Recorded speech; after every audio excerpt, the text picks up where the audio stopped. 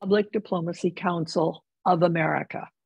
It is also my privilege to welcome each of you to this webinar featuring Dr. Nancy Snow. We're delighted you're here. It is the first Monday Forum of 2023, co-sponsored by the Public Diplomacy Council of America, as well as the USC Annenberg Center for Communication, Leadership, and Policy. I'm pleased to share that we're exploring a new partnership with the Institute for Public Diplomacy and Global Communications at GW University, with the plan to have our very first in-person meeting in March there. I want to say a special thank you to Owen Foster, USC Junior Fellow. He is our tech host today, as well as being the moderator for today's webinar. I also want to say a special thank you to Claudia Del Pozo, the PDCA Hans Tom Tuck Graduate Fellow, for serving as backup host and offering the closing remarks to today's webinar. They remind me to urge you to put any questions you may have in the Q&A box. And if you're having any technical difficulties, please use the chat box. Now, I cannot think of anyone better suited to address today's topic, Japanese public diplomacy and the legacy of Shinzo Abe, than Dr. Nancy Snow. Many of you know her. She is a legend in our field and has helped shape the practice and curricula of public diplomacy, literally in universities around the world, including USC, Syracuse, and recently she served as the first full-time public diplomacy professor in Japan when she was the Pax Mundi World Peace Distinguished Professor of Public Diplomacy at Kyoto University of Foreign Studies. Please check out our website. There's a whole section on Brand Japan. 2 of her 16 books focus on Japanese public diplomacy, including her recent book, The Mystery of Japan's Information Power. She's been a Fulbrighter twice, has many, many credentials. And on a personal note, because I'm fortunate enough to teach at the School of International Service at AU, I'm delighted to claim her as an alumna. She did her doctorate there on the Fulbright program, and I discovered we have, in fact, studied under some of the same professors, including Dr. Abdul Aziz Saeed. So Nancy, on a professional level, on a personal level, thank you for being here today, and thank you for all you do to strengthen public diplomacy in general. Nancy, the microphone is yours.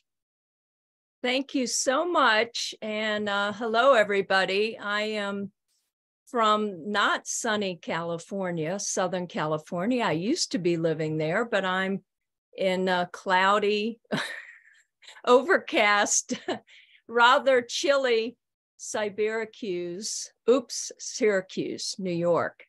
And I have a home here, a gorgeous 1910 American Craftsman, my baby, and I'm having a new furnace put in. So hopefully my guys downstairs will behave themselves. I told them they had to be like little church mice between 12 and 1. So we'll do our best.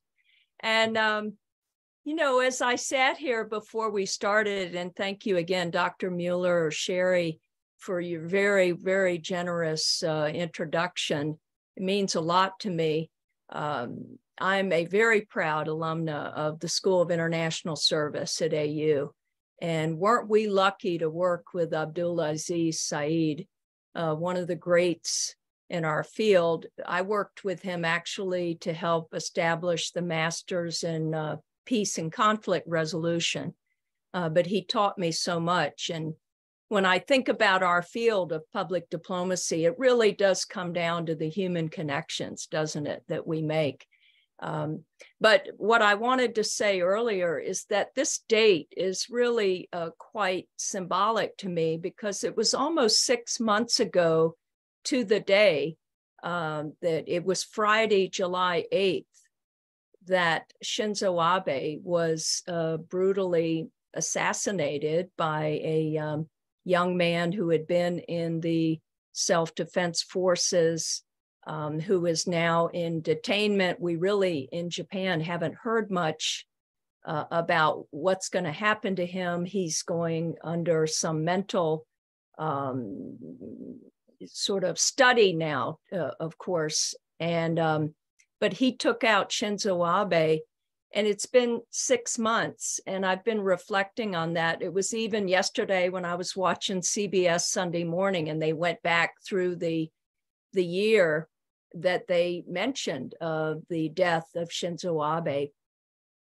And I began with Shinzo Abe to put him in the context of Japan's public diplomacy, because my entire deep drilling into public diplomacy, strategic communication in Japan really coincided with Abe's second term. He was prime minister 2006 to 2007, very short term, but it was when he returned in December 2012, that was actually when I got the notification of earning my Abe Fellowship. And so by the summer of 2013, I was interviewing people primarily in Tokyo, Japanese primarily, who worked in the area of public diplomacy, academics, government officials, some people in the private sector, to get a sense of what is the landscape of PD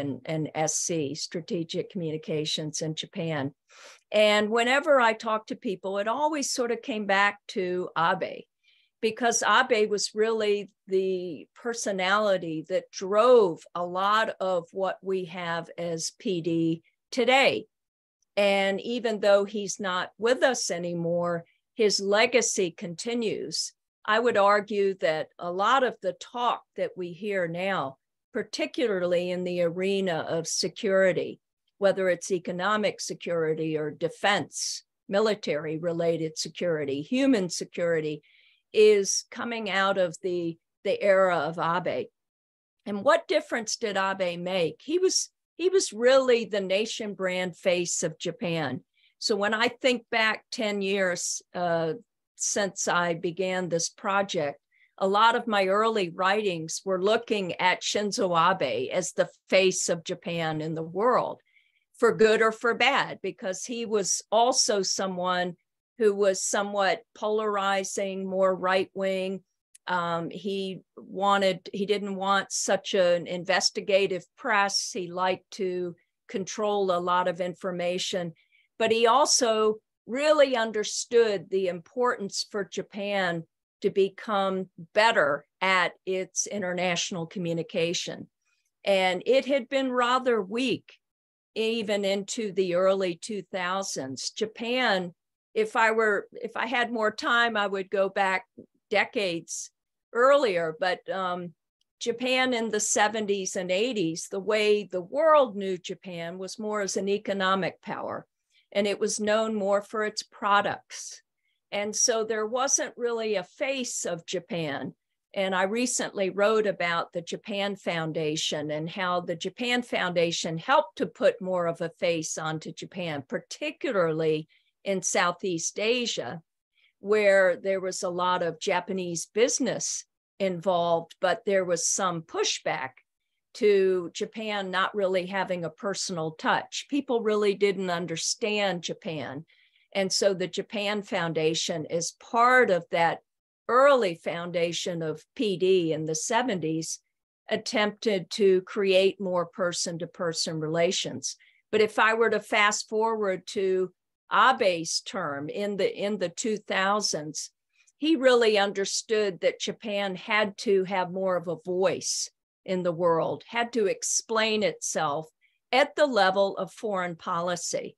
It couldn't just sort of live under the umbrella, if you will, not just the security umbrella, but the explanation umbrella of the United States, it had to lift up its voice, not only in typical sort of soft power, in culture power, but also in political and economic power. And so during the Abe administration, he gave a lot of talks. He traveled around the world. He worked closely with speechwriters. One in particular, Tomohiko Taniguchi, is rather legendary in our circles in Japan for helping Abe to frame the rhetoric that we know very easily now is the free and open Indo-Pacific. It's this notion of sort of a pushback to the rise of China in Asia to show that not just the US, but the US, Japan, and Australia, and India, and other free and open countries are wanting to establish more collaboration, work together in order to have more of a balance of power in the region. So this FOIP idea is attributed to Abe. Another idea really that we still sort of are trying to come into a better mutual understanding today is the notion of womenomics or gender empowerment. Anybody who's in our webinar today who's familiar with Japan, you're probably familiar with the enormous gender gap. For a G7 country like Japan, it's really a bit of a stain on its foreign policy that they haven't had the equality and the equity in the workplace. It's a highly educated society. Men and women are equally highly educated. But when it comes to leadership, particularly in politics and in the so-called C-suite, in the private sector, women are relatively missing. So women are much more invisible. And you may remember during the Olympics, there were some remarks made.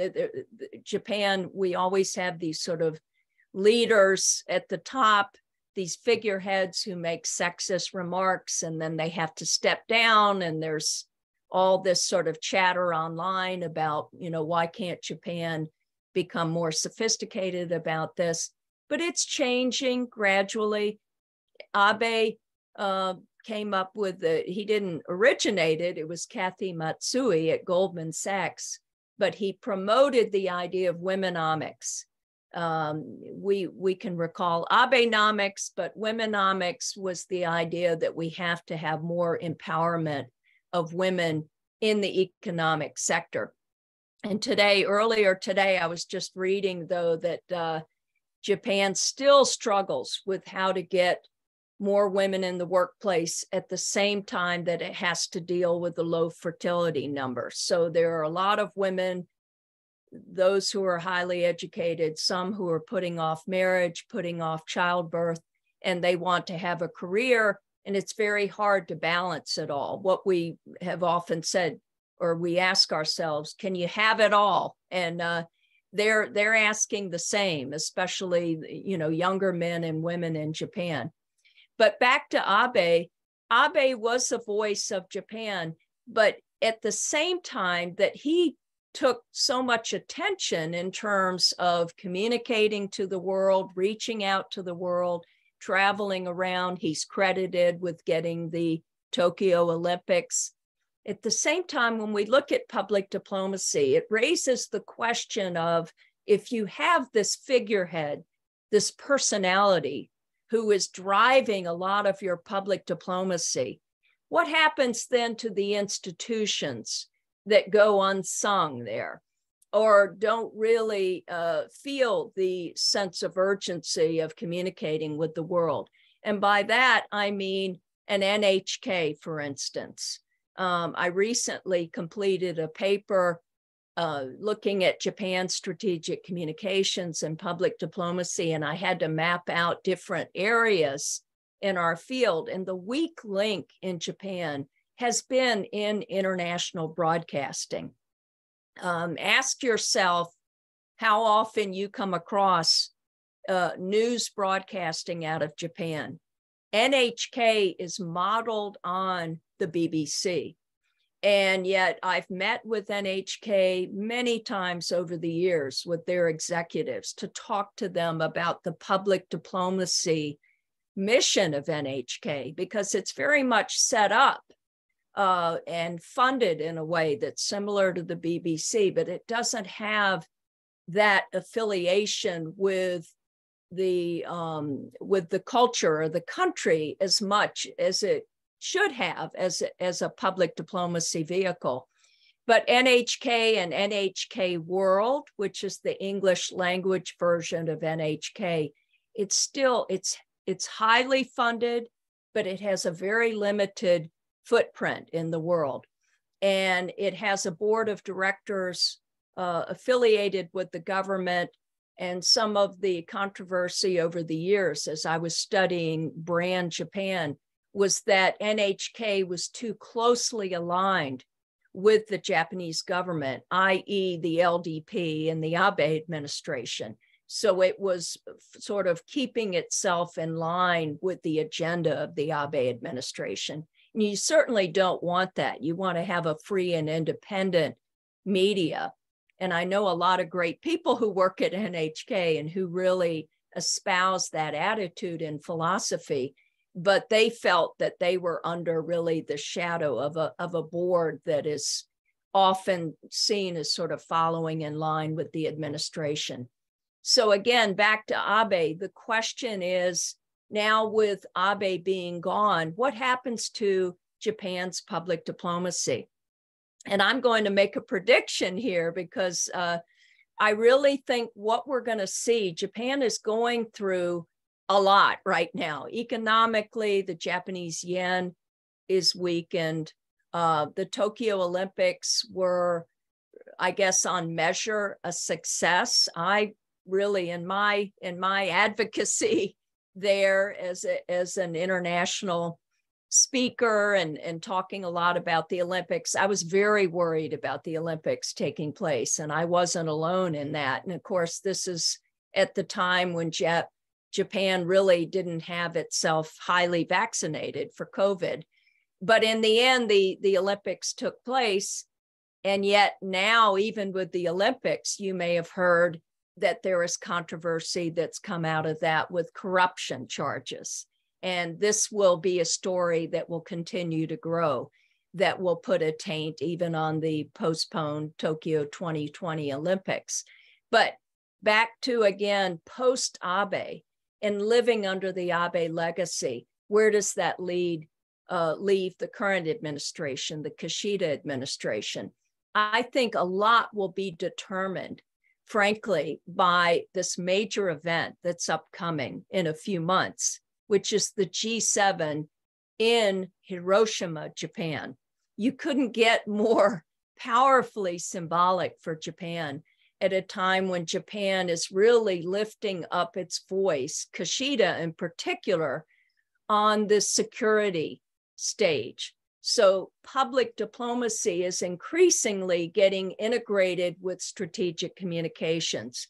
Stratcom, I should add, I learned in doing my paper, I had to really go out and understand that Stratcom in Japan is really sidelined from PD. It is under the Ministry of Defense, the National Security Council. It's not really part of the regular discourse in Japan. And it is just a few people who refer to Stratcom, and it doesn't have the level of discussion that we would have here in the United States. So what I predict is that by the G7, you will see an event that will be partially really an opportunity for showing Japan in the light of post-Abe, a new administration, going forward as a global leader, taking on more responsibility. But also, you can't help but with the staging of that in Hiroshima to have a reflection on where the country has come from, in the past. And there is going to be a quandary where I think the PD element from the Ministry of Foreign Affairs, from the Japan Foundation, from the Foreign Press Center of Japan, the different institutions involved, they're going to have to explain this rise of Japan in the world vis-a-vis its military. You may have also heard that there has been an announcement of an increase in defense spending over 5 years of 2%. That may not sound like much, but we know Japan's constitution, and to many people around the world, it is referred to as the peace constitution.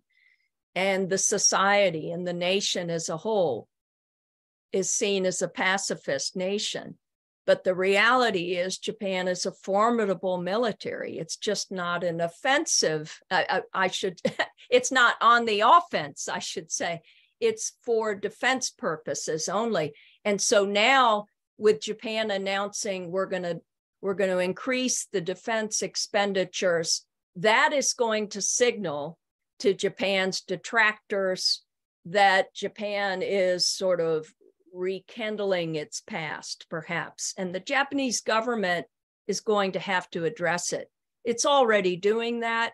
There's already a great deal of interest in this aspect to Japan, because most of the world still views Japan in terms of soft power, kawaii culture, pop culture, a mix of traditional with modern. It's seen as very nonviolent in terms of personal safety and security. It is a very nonviolent country. But now with this defense expenditure, it's going to have to explain itself differently. And, in terms of how we view public diplomacy, and we go by different models, but we often begin with listening and doing our research and understanding. The Japanese are very, very gifted at listening and contemplating and taking that in. That's highly valued in an educational environment. But what is less valued and what is less practiced is the advocacy, is the explaining, and especially explaining if there's conflict, if there's a difference of opinion. That's often something for which many Japanese are really ill prepared to explain. So that's why I think Abe was so effective as a leader, as the nation brand face of Japan, because he took on his detractors. He wasn't shy at all about taking on those who would criticize him. And he had many critics, not only within the Diet, within government, but also outside of the government. And he, of course, aligned himself closely with the Trump administration. He was the first prime minister to go visit Trump when he was the president-elect, and they got along very well, and Trump visited. And so there was this closeness there. So if you were a Trump critic, you were likely an Abe critic. But now without Abe, with Kishida, he's less of a face of Japan, I would argue, even though I advise the Japanese government now. And I think, and he's from Hiroshima. And so, of course, he'll be presiding over his ancestral home, which is very significant in Japanese culture. And yet Kishida doesn't have quite that force of personality that Abe had. He's a little bit more passive, but at the same time, though, his agenda is just as full as Abe's was. And he was an acolyte of Abe, but now he's trying to figure out how can he come out from under this legacy, really, that Abe still has today. I need to add with the Abe legacy, because it's been well documented, that there, at the time of Abe's death, of course, it was a major shock, and I did a lot of media. I happened to be in New York at the time, and I did about over 17 hours, did 15 interviews, just one after another. And I really did that on the spot because of my feelings for Japan, my affection for Japan, and knowing what a formidable figure in history Abe was. And at the time when I first got notified, I think it was CNN that reached out, my feeling was that he wasn't going to make it. In fact, I think he was probably mortally wounded from the start, but the announcement of his death wasn't until about 5 hours later. But at that moment, I thought this is going to, it'll be interesting to see how this plays out, because as I said, he was a controversial figure at times. But what happened is that very shortly after his death, the Unification Church controversy really came into the foreground. And then if you recall, Abe's state funeral was put off until late into September. And it was after all of this talk about the Unification Church. The church had a very close tie with the Liberal Democratic Party, Abe's party, over decades, and was a major contributor. And this was more of a shock, one could say, this Unification Church controversy, or was an equal shock, I could argue, as Abe's death. I mean, I've talked to many Japanese who were just flabbergasted at the linkage between the Unification Church and the LDP. And this, frankly, surprised me, because I thought that this would be, in a way, kind of like a JFK moment for Japan, but it turned into sort of like lifting a lid off of all of the payola that goes back and forth in politics. And it sort of really brought to the attention of the Japanese people that politics is a very dirty business. And so as a result, it had an impact then on Abe's legacy when you talk to many Japanese, and it in turn has impacted Kishida, because his numbers at the time in June, when he attended the NATO meeting and the G7, and he was on his diplomacy tour around the world, his numbers were very high in the 60s, in the mid to upper 60s. And now he's about under 30%. So it dropped in half very precipitously following the death of Abe, and mostly due to the Unification Church controversy, particularly the way that Kishida handled it. He tried to apologize for it, and he's had several ministers resign over it, but it has really taken away from this sort of smooth transition, because Kishida's only been in office since the fall of 2021. So again, going forward, what would be Japan's message to the world? I mean, you know, in terms of public diplomacy, we talk about information, but also persuasion. It's along a continuum. And I think Japan will have to thread that needle very carefully now as it takes on a renewed agenda in security. And there's just no going back in this arena. I think that the Japanese people, I often in my writings say that you can't make any major turn in policy in Japan if you don't explain it to the Japanese people, if you don't have them on board. So I think that right now the Japanese government is doing a pretty good job of explaining its foreign policy agenda to the world.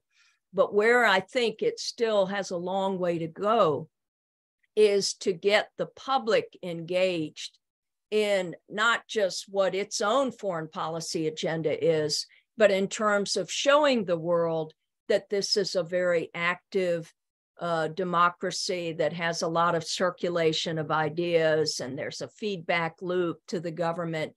It doesn't really look that way when I'm there in Japan.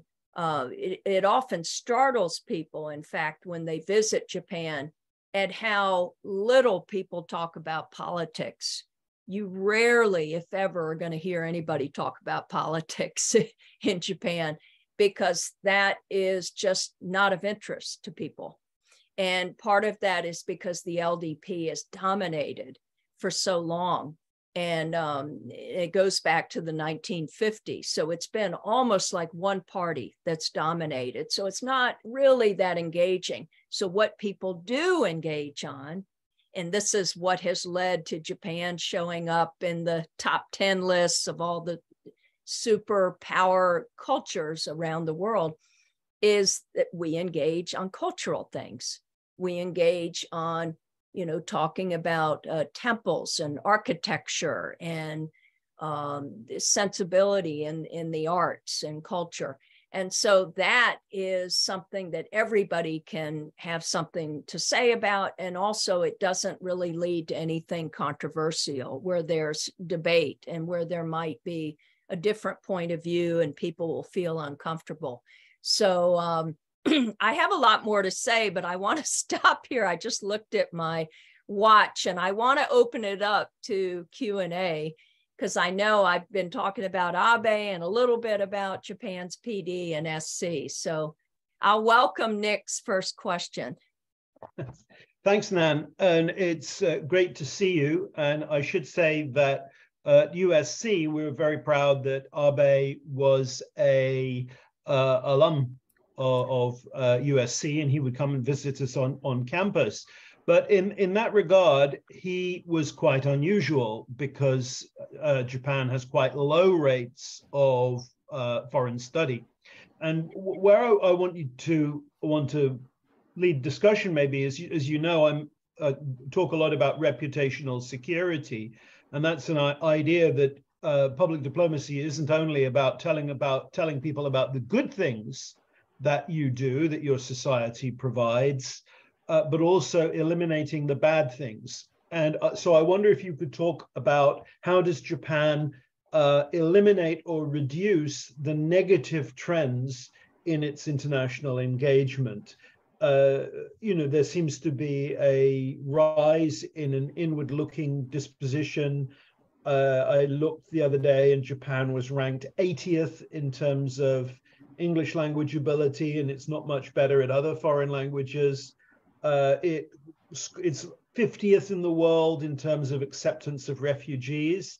And so it's in all of these numbers, it's a complete outlier compared to other countries with its wealth. And yet, right now, it's number 2 in the Anhalt Index in terms of strength of its brand. But do you think that a strong brand can be expected going forward when it has these sort of structural weaknesses? And what can Japan do to eliminate those structural weaknesses? Because when I've talked to Japanese diplomats, their emphasis is always on telling people how wonderful they are, not actually making sure that they can sustain that wonderfulness going forward. Well, I mean, you're really raising what I was sort of getting into a bit, which is that threading that needle going forward. I think that Japan is entering a very complicated period here because there's going to be a lot more expected of Japan. And, it troubles me. I'm not sharing with you all of the discussions and the frustration that I live with. I mean, I love Japan. I love living there. But in terms of, it's not all just sort of, aren't we doing well? And let's hope nothing bad happens. You've got to really plan for tomorrow. And there are just so many announcements being made, even in the last year.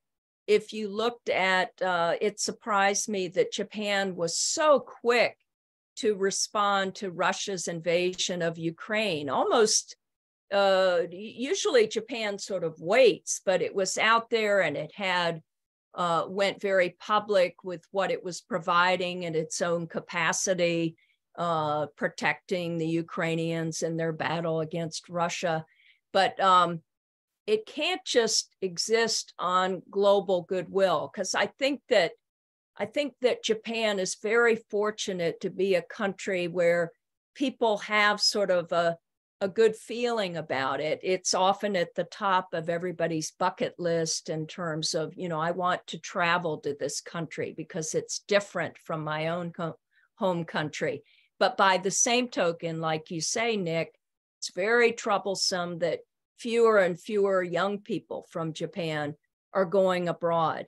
And I've talked to them over the years about that. And it's because they're comfortable at home. They're comfortable in their own language. They're comfortable with their own cuisine. And they worry about having to find, in some instances, Japanese cuisine abroad. Will it be at the same quality? So when you have that sort of lack of... That wasn't a worry leaving Britain. Right. But I mean, you know, you're raising such a critical question of what is it doing outside of the global goodwill? And I would argue, I mentioned these unsung organizations. One that I've worked with a bit is JICA, which is the International Cooperation Agency, almost like a USAID. And JICA really, you could argue, does a lot of good work, but has done foundational work, similar to the Japan Foundation. And I mentioned Southeast Asia because Southeast Asia at a time in the 70s was so anti-Japan. And it wasn't just Southeast Asia, but other parts. There was sort of a lack of really being able to identify with the Japanese. They were seen as almost too foreign to other people, and yet they made good products and so on. And so the Japan Foundation today, the majority of its offices are located in Southeast Asia. They really put a focus on that, and they figured out a way. It wasn't going to be just let us introduce ourselves to from Japan to the rest of Asia, because to some Japanese, Asia is different from Japan, but of course, Japan's part of Asia. But the JF in the early days said, we want to introduce Southeast Asian art and culture and people to Japan, because the Japanese people have to understand that we're not the be all and end all of sort of high culture, that there are many aspects to Asia, many parts of Asia where we have a lot to learn. And so this two-way collaboration existed. And so now a lot of the arts exchanges, it's not just displaying the work of artists from a place, but they're collaborative pieces. And so something like that over time, over the years, has led in part to building up a reliability partner reputation for Japan and Southeast Asia. And I think that really came about from talking to my JF friends. They said, we went in there, we had to go in with a lot of humility and with our listening ears and with our interest, our real authentic interest in wanting to learn from them, because they felt like they weren't being listened to. They felt like they were just a place where we could invest or we could send development assistance. And so they were able to understand that over time. Now that is a reputation supply from which you can build on today going forward, because Japan has its hands full now in the security, even though I would put reputation security in part of that. But when I say security and military, taking on China and all China's activities in the South China Sea and along, outside the Taiwan Strait. So that is a part where I think there's some value. And also JICA recently hosted the 8th iteration of the Tokyo International Conference on African Development. Now, again, in the scheme of things, there's a lot more to do, but this iteration in Tunisia in August that didn't really get much attention internationally, it came about, TCAD originated in 1993. So it's been almost 30 years that JICA has been heavily involved in Africa, but has had these regular meetings. And when you talk to the people who go back and forth, you get these stories that are so uplifting about working on it at the agricultural level, working with people in villages and in many parts of Africa in a partnership style. So it's something that I think they really carried over from their Southeast Asian experience. But we just don't hear about it because these are not the stories that are really cast as part of Japan's global voice. And I think when you compare Japan to China, because anybody who tracks me, GPS, I was in Beijing from August through early November, and the comparison is just incredible because China really speaks with a global voice, as we know. China is so active in Africa, and China really acknowledges, brings to light all that it's doing, that Japan doesn't. It's still, Japan almost feels like it doesn't want to promote what it's doing. And I'm always asking JICA and JF that, how can I help you or others help you to communicate what you're doing? Because this in turn would incite young people to want to go abroad. I really believe that. I mean, a lot of the work I do is very faith-based, it's this belief that if they could see what these people have been putting in place over decades, they would have an interest then in making a difference. Because interestingly, with study abroad, the participation, it's overwhelmingly female, and those women often go into the international arena. They end up in agencies like JICA and JF because of that experience living abroad. So there's this sort of kind of these circular points of influence that take place. But yeah, we can't just exist on global goodwill and being on these top 10 lists of places that people want to visit. Because I've met the people who come to Japan, speaking of the English gap, and many, some at conferences and Europeans who've talked to me and said, I came to Tokyo expecting, this city of 35 million, I don't speak Japanese. I thought in my international hotel, the concierge, would be able to communicate with me. And sometimes it's disappointing enough that you'll hear them say, I'm glad I visited, but probably coming so far to Asia, I'd go somewhere where I can get around better. And so that's a loss too. But, there's still this talk to relinquish the gap, but go to world-class universities in China and listen to Chinese speaking almost like native English speakers. And that will jolt you into a higher consciousness to get Japan on a faster track. So thank you. It's a very sophisticated question you had and not a very sophisticated answer, but. Great. Yeah, we'll move on to Bill when there's questions next. And then after that, we'll move on to some questions from the chat.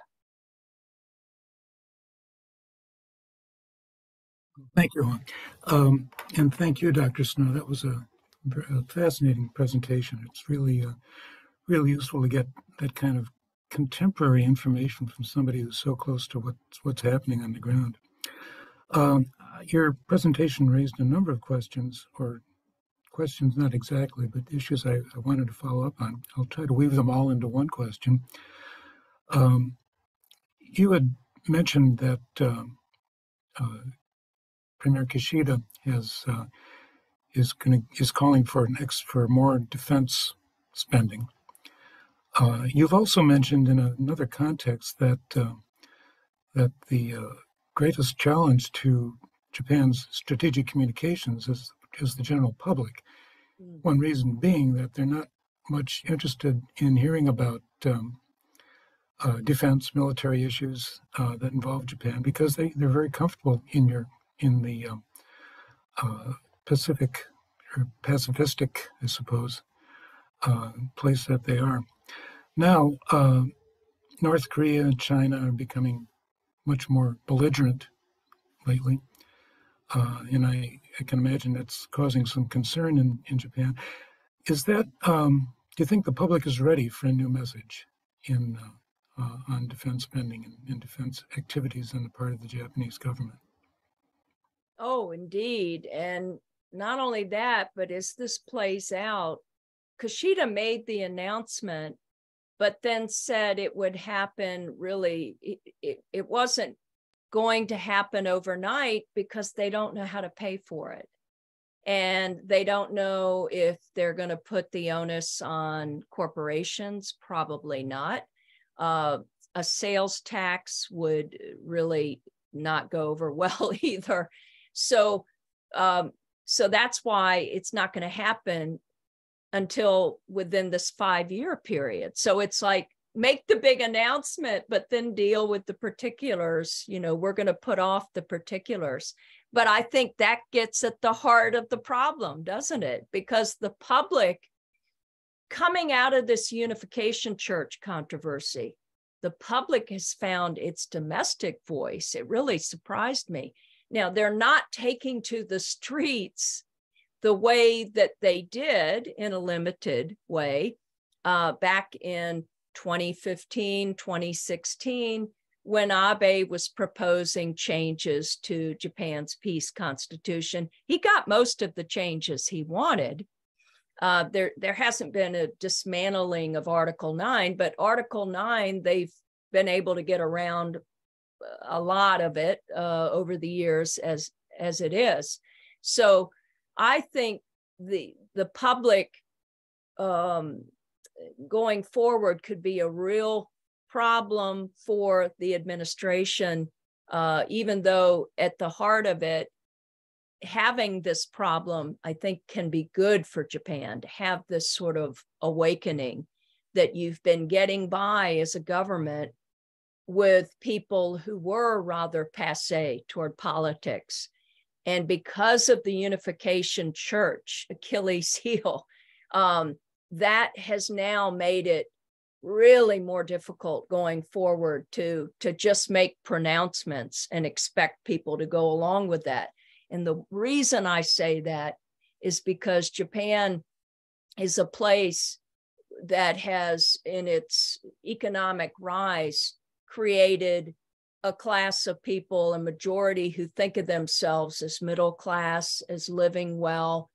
But there's definitely this rise in suffering, and we see a rise in global suffering, but disproportionately in Japan, because this is a country that has really viewed itself as very affluent. But because of now with the weakening of the yen, it's not just that.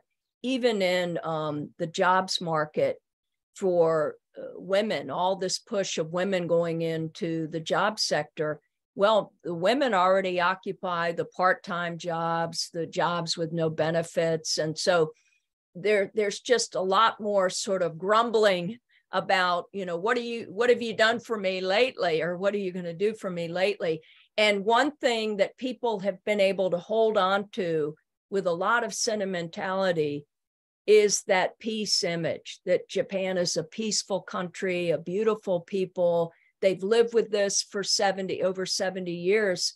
How do you change that, where you don't want to put the Japanese people in a position of having to explain this defense rise? Many of them don't even want to address that. It's just not even in their realm of understanding. And so I think the government is going to have this information campaign domestically first, really, or maybe in concert with its global communication. And it hasn't done that because it just doesn't have the history of really communicating much with the Japanese people. With Kishida, let me just add too, he also wants to restart the nuclear power. So you're adding even more to this, because that's what people did take to the streets over. Of course, it was it was in the first couple of years after 3/11. But at that time, nobody wanted, they took all the nuclear power plants offline. Well, now, because of the energy crisis, Kishida's pushing that. He's also pushing, a world without nuclear weapons. I mean, he's got the biggest plate I've seen. And so you just cannot take the public for granted. And that is something that I've really noticed in the last year or so. I think it really began with a lot of more public protest over the Olympics. And that was something that impacted Abe's legacy too. He did not preside over the Olympics. He resigned before the Olympics took place. Thank you for your question and your comments. I appreciate it. Fantastic. We will now move on to questions coming from the chat and the Q&A feature. So if you have more of those, feel free to put them in. This first question comes from Ambassador Greta Morris, who asks, has Japan used public diplomacy to try to improve its relations with Korea? How would you compare Japanese public diplomacy to Korean public diplomacy? Well, I've done quite a bit of work in Korea. I'm glad you asked about that. I think Korea is further along in Japan. And part of it is, when I say further along, they invest more in public diplomacy. They also have very public events, the public diplomacy forums. They had a kickoff first public diplomacy forum in 2017, and it was held at a big shopping mall, and they had a big banner out front. And so they were really sort of drawing in the public, or at least sort of advertising public diplomacy on behalf of the government. And I think Korea, being located as it is between China and Japan, it has really gotten more of its pop figures involved, its films, and it's sort of like Japan may have been years ago, with a lot of emphasis on popular culture, but it's now doing more to explain itself as playing a mediator role, as having a role in not being the second largest democratic or market economy in the world, but a rising power that has an ability to collaborate with Japan and wants to collaborate more. Now, there are historical issues that have really been ongoing bones of contention between Korea and Japan, but I think those are slowly being overcome. And the latest, the new administration in Korea is interested in working closer with the Kishida administration. But I think Korea's difference is having more of an investment, higher investment. They have a very active public broadcasting there, Arirang TV and radio, and I've participated in that. But they have a lot more of the Korean students, even at the university level, engaged in public diplomacy. And frankly, where I've worked with Korea is more in exchanges. They have a very, very popular exchange program, a Korean scholarship program. Japan has a scholarship program too, but I think Korea looks at it more in the light of Korea's voice and explaining Korea. And what we did, I worked with Kadira, you may know Dr. Yoon, who's now just announced he's got a Fulbright to GWU next year. He and I worked over 3 years, and we did a survey of alumni of that Global Korea Scholarship Program. And many of those Korean students, they were either living in Korea, but they were still very involved and engaged with Korea. I mean, it wasn't, 100%, but it was the fact that they were even being asked about their experience that really meant a lot to them. And that type of survey research as far as I know, is not taking place in Japan. So there's still sort of this gap, this knowledge gap about public diplomacy. It doesn't really have the level of awareness that a smaller country like Korea has, South Korea. And so on a similar note, and what looks like will be our last question for time's sake, comes from Brad Minnick, is about relationships between the United States and Japan in public diplomacy, specifically what impacts that a more isolationist House of Representatives in the US might have on US-Japan relationships. And also, the role of the United States' public diplomacy within Japan. Well, I mean, look, US and Japan, and again, this is what I wrote about in this paper recently, they're as close as they've ever been, and they're getting closer because of, again, China's rise, if you want to call it great power competition. I think that it's just going to get closer. And I can't really speak to the partisanship in Congress other than to say that I think the Republicans and the Democrats are very concerned about China's growing influence, having this hegemonic influence in Asia and overpowering the US-Japan alliance. And so US and Japan are becoming closer all the time. I thought they couldn't get closer than when Abe was in office, especially his longer second term.